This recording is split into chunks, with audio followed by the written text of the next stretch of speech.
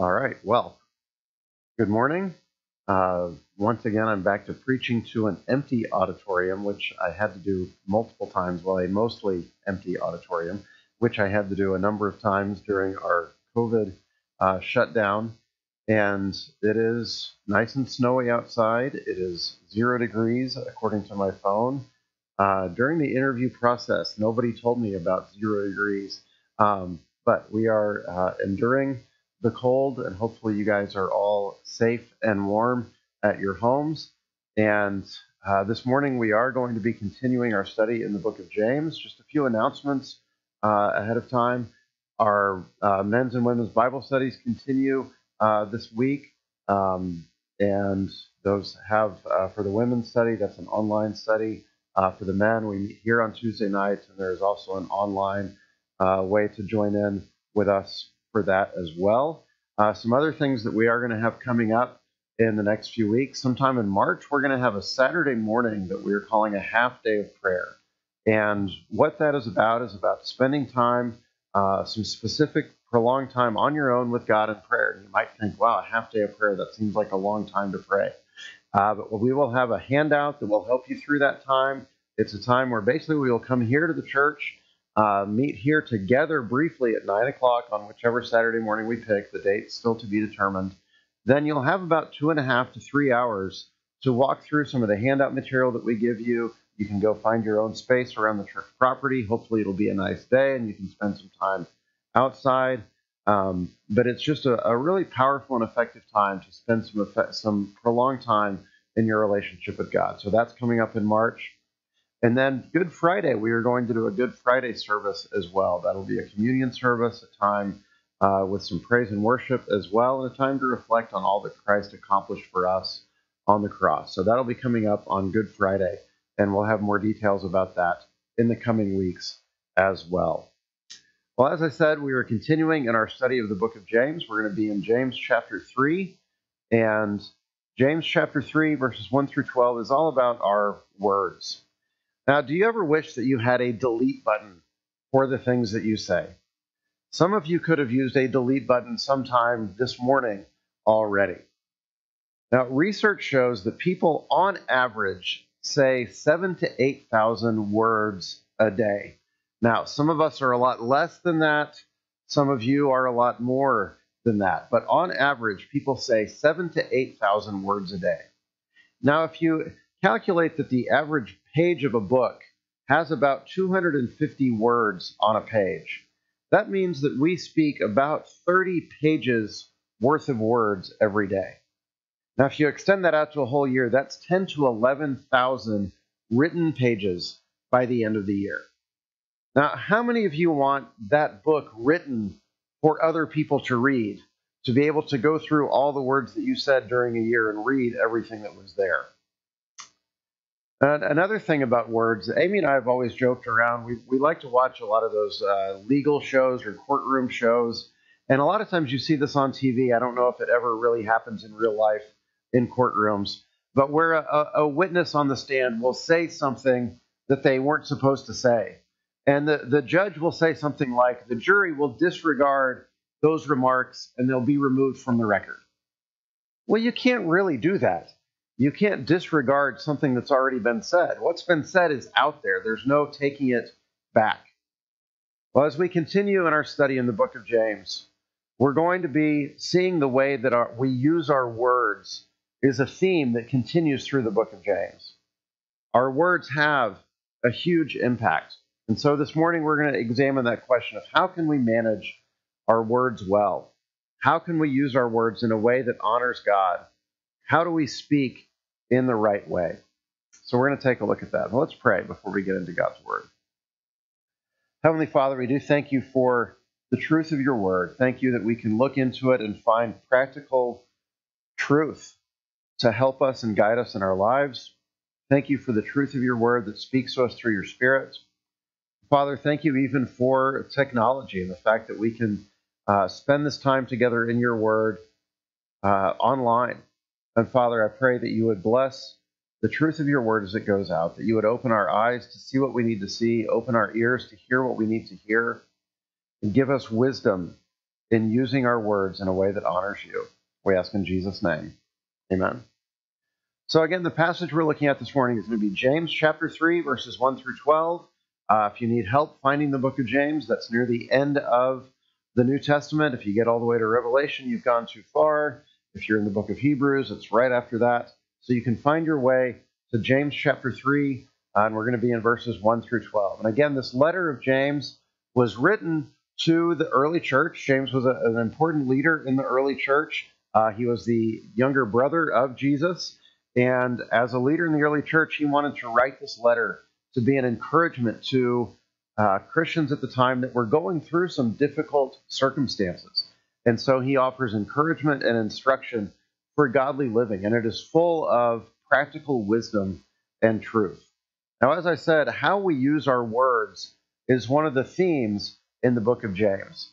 So I want to go back to one verse that we looked at a couple of weeks ago, James 1:19, where James kind of touches on the subject of how we use our words. And then in James 3, he's going to expand on it greatly. So James 1:19 says, "My dear brothers and sisters, take note of this. Everyone should be quick to listen, slow to speak, and slow to become angry." And so he's going to take this theme of being quick to listen, slow to speak, slow to be angry, and he's going to talk more about our words in James chapter 3. So picking things up in James chapter 3, verses 1 and 2. "Not many of you should become teachers, my brothers, for you know that we who teach will be judged with greater strictness. For we all stumble in many ways, and if anyone does not stumble in what he says, he is a perfect man, able also to bridle his whole body." And so James in his instruction here starts off with a warning about teaching. Now, as believers in Christ, all of us are actually instructed to be teachers for one another. We all teach one another all the time if you're walking in fellowship with other believers. You can learn from your relationships with anybody. But that's not what this is talking about. This is really talking about a more official, formal role of being a teacher, and that it's not something to take lightly or to do for the wrong motives. The warning here is that those who teach will be held more accountable, will be judged more strictly for what they teach. So I'm just going to stop right now because I don't want that to be true. Now, really, the reality is when you are called to teach, it is something to take seriously. You have to take that into account when you're teaching God's word at any level, whether it's student ministry or your small group, teaching preschool, teaching with adults, teaching in Kingdom Kids.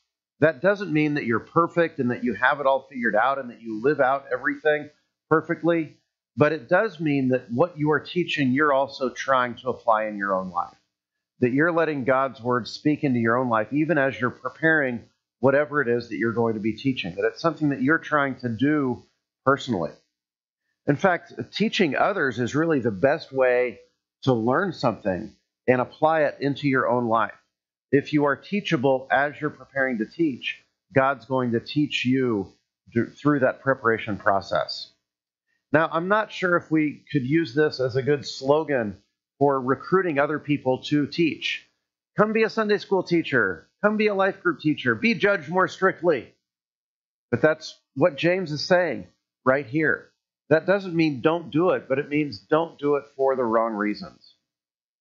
Now, James also gives us some encouragement right here. A reminder that we all blow it, that we all mess up in this area of our words. He says we all stumble in many ways. And he goes on and describes that if you can be perfect in your speech, then you've got the self-control to be able to be perfect in all areas of your life. If you can control your tongue, you're demonstrating the self-control that would be able to allow you to have self-control in every area of your life. And he goes on in this problem of our words, and he's going to give us a few illustrations in verses 3 through 5. He says, if we put bits into the mouths of horses so that they obey us, we guide their whole bodies as well. Look at the ships also. Though they are so large and are driven by strong winds, they are guided by a very small rudder, wherever the will of the pilot directs. So also the tongue is a small member, yet it boasts of great things. How great a forest is set ablaze by such a small fire. And so there are several illustrations that James is going to give here. 3 illustrations that are still relevant to us today, that are still things that we see and can understand today. The first of these illustrations is a bit for a horse. And a bit is really small, just a few inches of either metal or really hard plastic. And a horse's bit goes in the mouth of a horse. Now, an adult horse can be anywhere from 800 to 2,000 pounds. And it can be guided by this small bit with just a little pressure on one side or the other, can guide the horse wherever the rider wants it to go. The second illustration he gives is of a ship's rudder. Now, rudders on a ship can be really large things depending on the size of the ship. Some rudders, if it's a really large ship, the rudder itself is going to be bigger than a person. But compared to the size of the ship, it's still a really small part. And if the rudder is damaged, a ship is directionless. I remember a few years ago in New Orleans, there was a huge cargo ship that was going through the Mississippi River, and power went out to be able to control the rudder. And the ship was locked in place in one direction and ended up crashing into some buildings on the side of the riverbank because they had lost the power to control. The rudder had lost power, and they weren't able to get that ship where it needed to go. And so a ship's rudder, something very small, has a huge impact on where the ship goes. And then the third illustration that he uses is a small flame that starts a larger fire. Just this illustration that a small flame, a small fire, can start a raging fire. And we see stories like this all the time of a huge fire going somewhere that's started from a cigarette being tossed out, or a spark from work that someone is doing, or a spark from a campfire. And something that starts out as a really small fire ends up becoming a raging fire that is out of control. I remember reading a story a few years ago about a golfer in California was following through on a swing, and he hit a rock with his golf club, and it shot off a few sparks that started a forest fire that burned hundreds of acres, and 150 firefighters were needed to put that out, just from the spark from a golf club. And he had to get at least a 2-stroke penalty for that. Now, the point James is making with all of these illustrations is something really small. The human tongue, that weighs on average 2 to 2.5 ounces, can have a huge influence. And he goes into greater detail about the tongue, about how our words influence things. So reading farther on in James 3, where, again, he talks about how the tongue is a small member, yet it boasts of great things. And in all of this, what he's saying is that our words are a reflection of our lives. Our words are a reflection of our lives. Our words reveal a great deal about us. Our words reveal how we feel, how we think, what we think is important to us. And Jesus speaks very clearly about this when he talks about the words that come out of our mouths.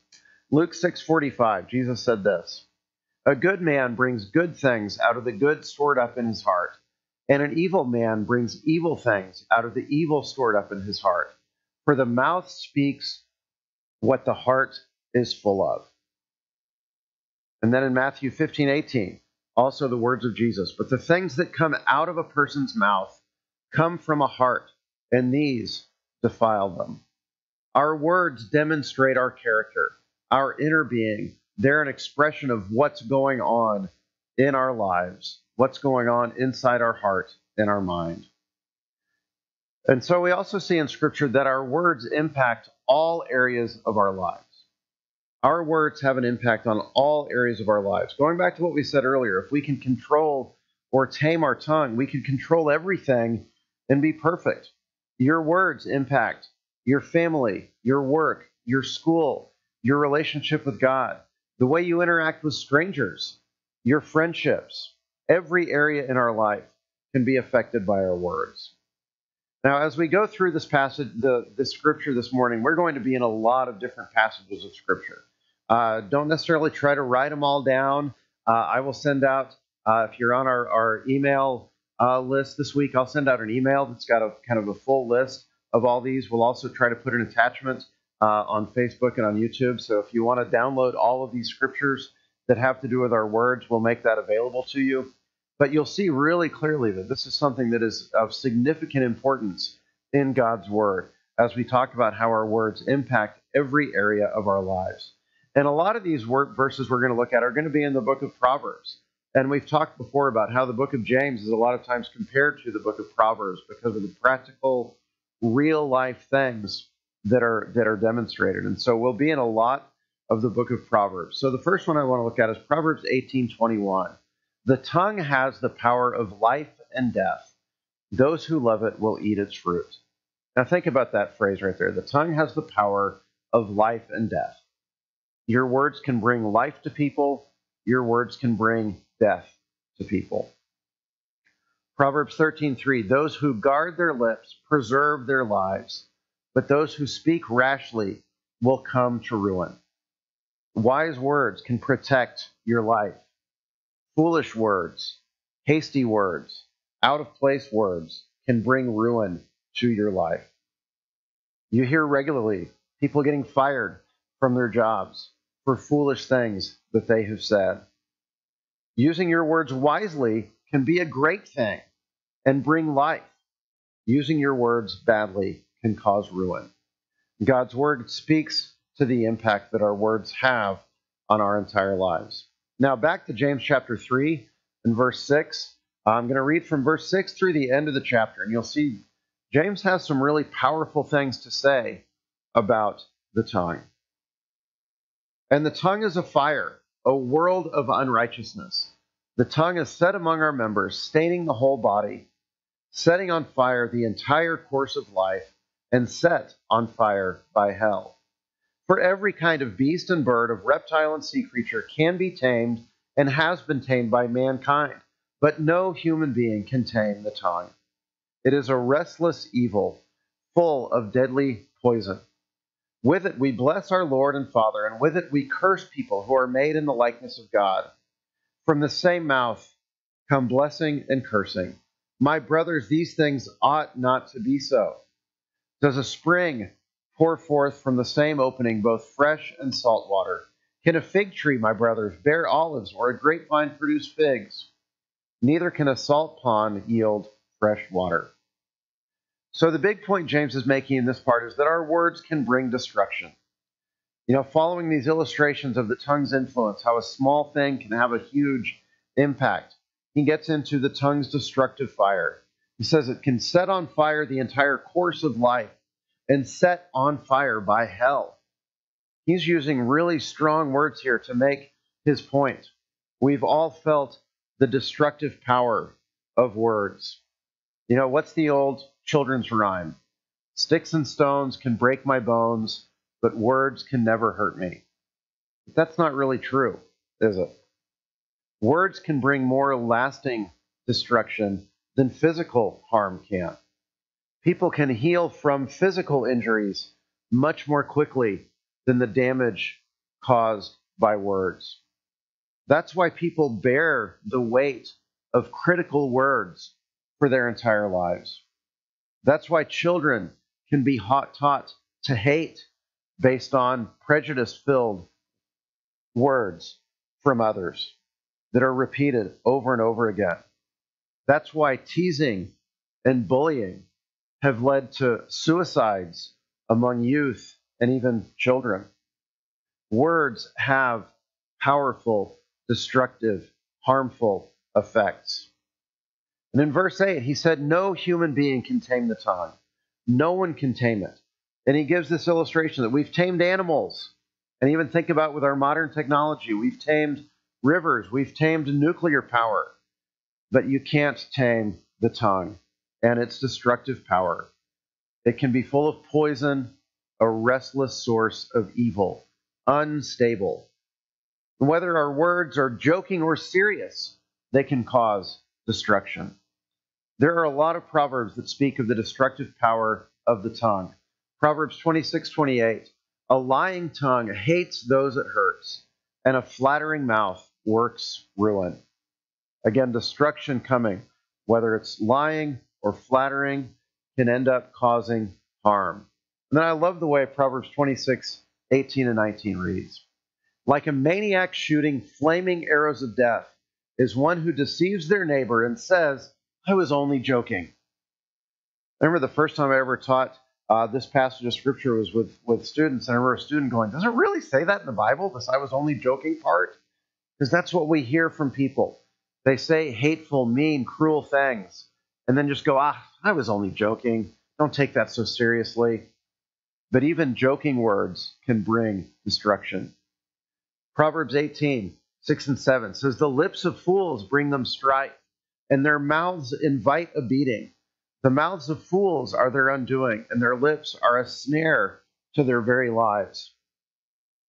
I bet most of you know some foolish person that has been trapped by their words, or a foolish person whose mouth has invited and probably received a beating. Now, we also need to be aware of the destructive influence the words of others can have in our own lives. Proverbs 13:20 says, walk with the wise and become wise, for a companion of fools suffers harm. If you are around wise people that will speak wise things into your life, that will be to your benefit. If you are around fools that are speaking foolish things, that will bring harm to your life. Proverbs 17:4, a wicked person listens to deceitful lips. A liar pays attention to a destructive tongue. You know, what words do you allow to speak into your life? Whether it's through media, through entertainment, friends and family, how much power do you allow them and their words to influence the way you think about things? Not too long ago, I was at a playground with our kids, and there were some other younger kids that were there. And these were pretty little kids, probably 7 or 8 years old. And I heard one of them say several words that I can't say in church. And I corrected him in that moment. But here's the thing, that little kid did not learn those words on his own. He didn't make up those things on his own. He heard them from somebody else, whether it was a friend or a parent or another adult in his life. You know, our words influence people for good or for bad, and our words will often be repeated. Now, as we continue to look at things in the book of Proverbs, one thing in the book of Proverbs that will frequently happen is there will be a negative statement about something with a positive statement about something. And so in the next few we're going to look at, there's going to be a negative statement about the power of words as well as a positive statement about what words can do. Proverbs 14:3. Oh, I skipped that one. I'm going to go ahead and read Proverbs 17:4. We'll go back to that. A wicked person listens to deceitful lips. A liar pays attention to a destructive tongue. We don't want to give all our attention to words of destruction. And so just make sure you're filtering out the words that you don't want to have an influence on you. In Proverbs 14:3, a fool's mouth lashes out with pride, but the lips of the wise protect them. Proverbs 15:1, a gentle answer turns away wrath, but a harsh word stirs up anger. Proverbs 12:18, the words of the reckless pierce like swords, but the tongue of the wise brings healing. I want to draw particular attention to the positive results of our words here. The lips of the wise bring protection. A gentle answer turns away wrath. The tongue of the wise brings healing. So you see the power of words for good, to protect, to turn away wrath, to bring healing. And that brings us to the next point, that the appropriate words, the right words in the right moment, will bring blessing and build others up. And so continuing to think about and talk about the positive power that words can have, that words can bring blessing and build others up. Proverbs 15:23 says, a person finds joy in giving an apt reply, and how good is a timely word. Hopefully you've got people in your life, and I know I have several in my life that are like this, people that just seem to know the right thing to say at the right moment. Sometimes people will say just what you need to hear, and they don't even know that you needed to hear that. The right word at the right time can bring great encouragement. And one kind of side note on this I'd like to say, I always like to really encourage people. If somebody comes to your mind, somebody that you think, oh, I need to give that person a call, or I need to touch base with that person, follow through on that when that thought comes to mind. Because I find a lot of times that's when I'm able to say something to somebody where they say, wow, I am so glad you called at this moment, or I am so glad that you had something to say to me about that. When you get that urging or that prompting to get in touch with somebody, follow through on that. Sometimes I think that's God kind of nudging us to go communicate with somebody that needs to hear from us at that time. Proverbs 16:21 says, the wise in heart are called discerning, and gracious words promote instruction.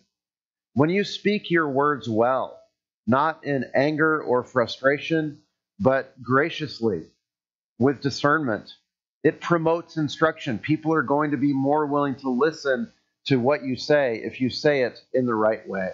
People will listen to you better with gracious words. Proverbs 10:11, the mouth of the righteous is a fountain of life. That when we use our words in the right way, it brings life to people. Now in Ephesians chapter 4, the Apostle Paul gives a lot of instruction on how we are to use our words to speak truth and to build others up. Just 2 verses from Ephesians chapter 4. Verse 25, it says, therefore each of you must put off falsehood and speak truthfully to your neighbor, for we are all members of one body. So the value of speaking truth with one another. And then verse 29, he says, do not let any unwholesome talk come out of your mouths, but only what is helpful for building others up according to their needs, that it may benefit those who listen. So a question to ask you in response to that. Do your words more frequently tear down or build up? And let's apply this not just to the words that we say, but the words that we email, text, tweet, Snapchat, however you use it. Because here's the thing, when James was writing this, it was most likely that words were just going to be words that were spoken. Most people didn't read a lot back in James's day. In fact, his own letter most likely would have been heard by most people more than it would have been read by most people. But nowadays, many of the words that we use to interact with one another are on a device or on a screen. Do you use those words to tear down or to build up? When you think about sending that email or that message, ask the question, is this meant to tear somebody down, or is this meant to bring encouragement, to build somebody up, to bring life? Are your words more of a blessing or a curse? Are your words true? Do they give grace to the people that you're talking to? Do your words bring blessing and life to others? On the other hand, do you ever use words in a way with your spouse, your kids, your parents, that you would never use with a coworker or a friend or even with strangers? The sad truth for many of us is that sometimes our harshest words are with those that we are closest to. Are your words more of a blessing or a curse? And then do you seek to repair damage done by your words? When you blow it, when you say something that gets you in trouble, when you tell somebody you'll do something and you don't follow through, when you're caught in a lie, when something happens where you're caught by your words, do you seek to repair damage? Proverbs 6 says this, my son, if you have put up security for your neighbor, if you've shaken hands and pledged for a stranger, you have been trapped by what you said and snared by the words of your mouth. So do this, my son, to free yourself, since you have fallen into your neighbor's hands. Go to the point of exhaustion. Give your neighbor no rest. Allow no sleep to your eyes, no slumber to your eyelids. Free yourself like a gazelle from the hand of the hunter, like a bird from the snare of the fowler. And he's making the point that if your words have caused you problems, if your words have created a bad situation for you, then work hard to make things right. And here's one of the challenges, one of the hard principles of Scripture. And I talked about this a few weeks ago when I talked about the importance of pursuing unity within the body of Christ. When you have in sin offended someone, it's your responsibility to go and make things right. When you are offended by someone else's sinful words, it's your responsibility to forgive for trying to make that relationship right. Even if you never get an apology from that person. You might think, well, that's not fair. You're right. It's not. But as followers of Jesus, that's how we are called to interact with others, to pursue making relationships right. You can rightly and in humility go to someone and say, if they have in sin offended you, and let me clarify that that's in sin offended you, not just that you disagree with them about something, but if you go to someone who has sinned against you with your words and just say, hey, you said this, it really bothered me, maybe they'll apologize. A lot of times in those situations, people will go, gosh, I had no idea that you took that in that way, or I had no idea that that bothered you. And they'll say, that was right. That was the wrong thing for me to say in that situation. On the other hand, they might say, so what? That's your problem if that bothered you. But either way, we are still called to forgive. That's how we live if we are following Christ. James makes the point that when we are inconsistent with our words, we can praise God but curse others. We say good things to some people and then we turn around and attack somebody else. We can pray and then condemn. You can be saying your prayers in church or in small group and then pronouncing curses the next day to a coworker.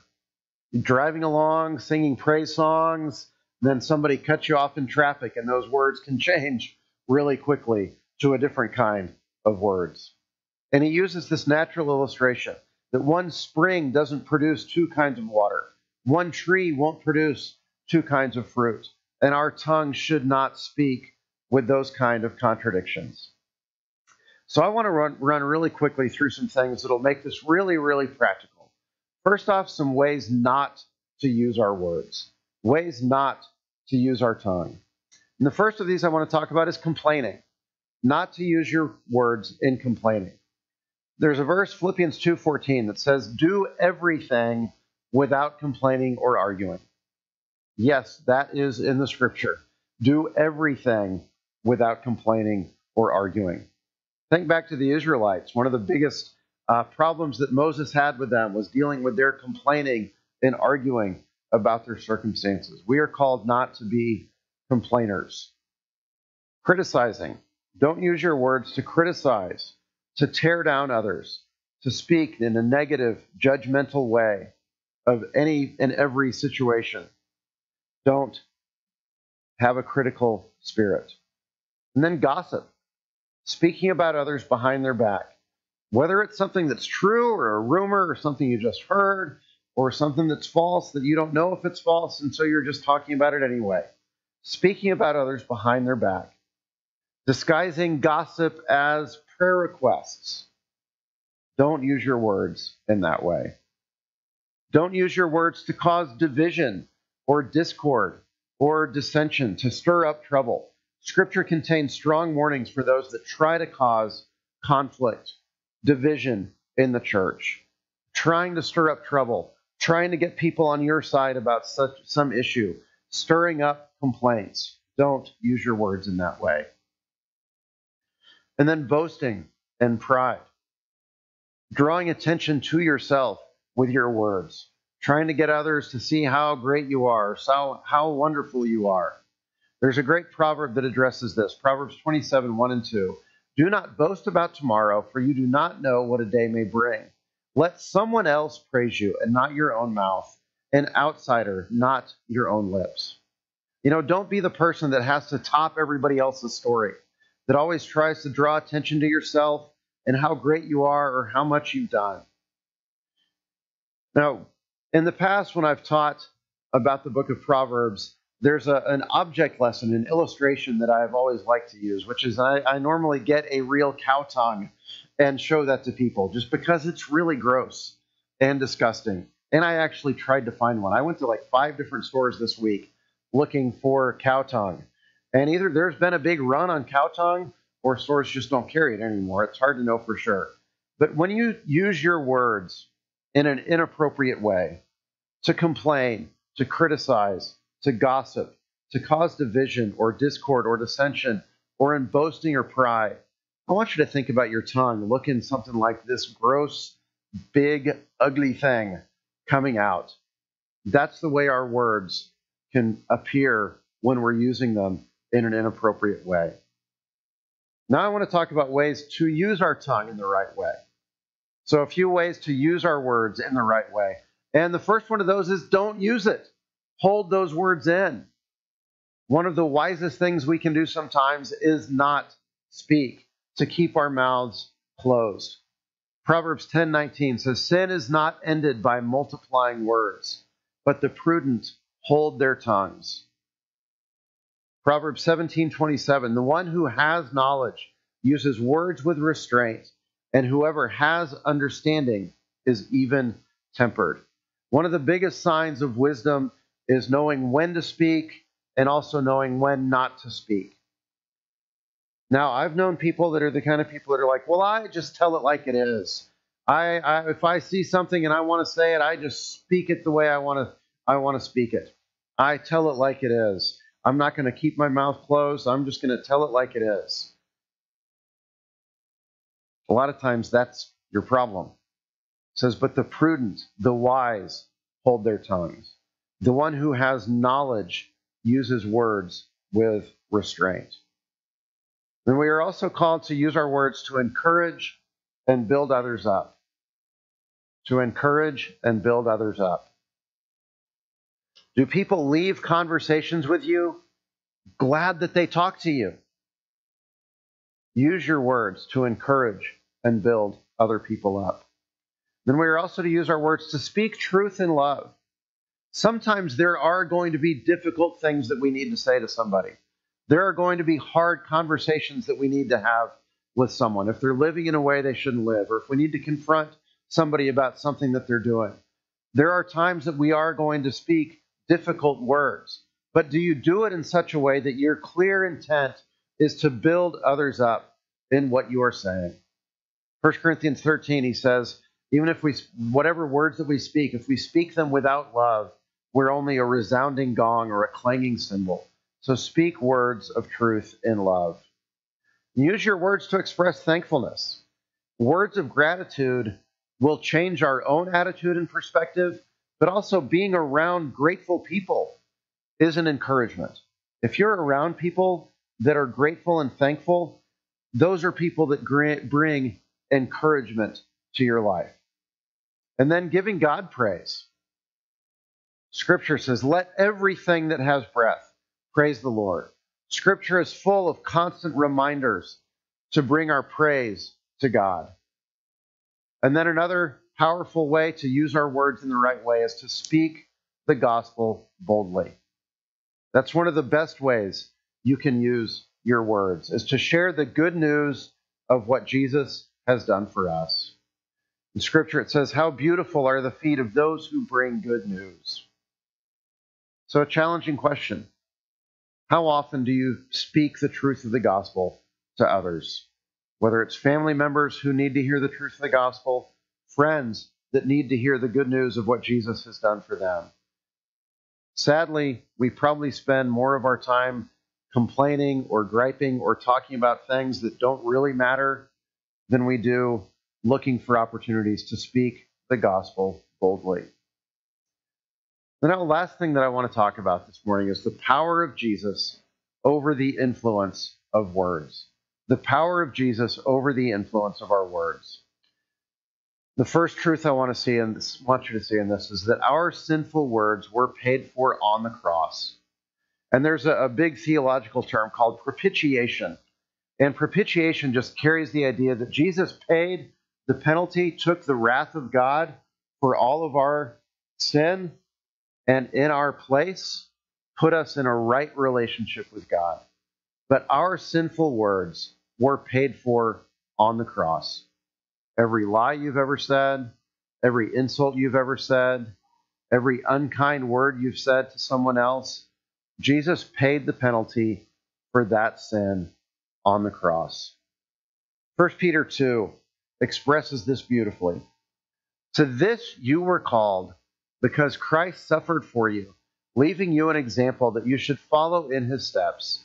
He committed no sin, and no deceit was found in his mouth. When they hurled their insults at him, he did not retaliate. When he suffered, he made no threats. Instead, he entrusted himself to him who judges justly. He himself bore our sins in his body on the cross, so that we might die to sins and live for righteousness. By his wounds you have been healed. For you were like sheep going astray, but now you have returned to the shepherd and overseer of your souls. Jesus bore our sins, carried our sins on the cross. Every sinful word you have spoken was paid on the cross.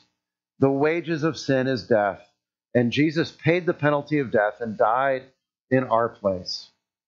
Paying the price for sin, Jesus died, rose from death to show his victory over sin. Have you believed in Jesus for the forgiveness of your sins? If not, you're still stuck in your sin. And another thing I want us to see this morning is that the painful words of others are also cleansed by Jesus. And there's another theological term, expiation, which means cleaning or being wiped away, being erased. That the painful words of others are also erased, cleansed by Jesus. 1 John 1:7 says, "But if we walk in the light as he is in the light, we have fellowship with one another, and the blood of Jesus, his son, purifies us from all sin." And going back to those words of Peter, by his wounds you have been healed. Some of us need to hear and be reminded that the painful words that others have spoken to you, words that have harmed you, have also been wiped away by Jesus. What someone else has said to you or about you is not truth. So we need to remember the words we've spoken to others, Jesus paid the penalty for those sins. They've been paid for. And our identity and our security must be found in what Christ has done for us, not by what has been said by us or to us. So some final thoughts. Our words matter. Do your words build up or do they tear down? Use your words this week to bring life to others. And I want to close with a warning and a prayer. The warning comes from Matthew 12:36, where Jesus says this, "But I tell you that everyone will have to give account on the day of judgment for every empty word they have spoken." Now, yes, it's true that in Christ there is no condemnation for us, but there is a day of judgment that comes even for believers. It's not a judgment about whether you're getting into heaven or hell, but it's a judgment about the works done in our life. And Jesus says here, we will give account on that day of judgment for every empty word that we have spoken. That's a warning. And then a prayer. This is a prayer that I would encourage you to pray regularly to God. Psalm 19:14, which is this prayer like this: "May these words of my mouth and the meditation of my heart be pleasing in your sight, Lord, my rock and my redeemer." Regularly make that a prayer of yours. Ask God to help the words of your mouth be pleasing in his sight. Let's pray. Heavenly Father, we do thank you again for the truth of your word. Thank you for the encouragement and the reminder of how powerful our words can be. So, Father, I pray for everyone watching this, whether it's right now as we're doing it live, whether it's later on if somebody watches this, that if they've never put their faith and their trust in you, that they would understand the truth that Jesus took our sins on the cross, that he bore the penalty for our sin. Every evil word that was spoken, every evil thought that we've had, every sinful action that we've done, that Jesus paid the penalty on the cross for those sins. And I pray that if there are any watching that have never put their faith and trust in Jesus, that they would do that right now, saying, "Yes, Jesus, I believe that you paid the penalty on the cross for my sin, that by trusting in you, I can receive the gift of eternal life." And Father, for those of us that are believers in Christ, I pray that you would remind us of the power of our words, that we would leave this time with a greater commitment to use our words to honor you, to speak life, to build others up, to honor you in the way that we use our words. We ask in Jesus' name. Amen. Well, thank you for watching with us today. And I will send us out with these words, a benediction from the book of Jude. Now to him who is able to keep you from stumbling and to prevent you blameless before the presence of his glory with great joy, to the only God our Savior, through Jesus Christ our Lord, be glory, majesty, dominion, and authority before all time, now and forever. Amen. So thank you again for watching with us today. Have a great day.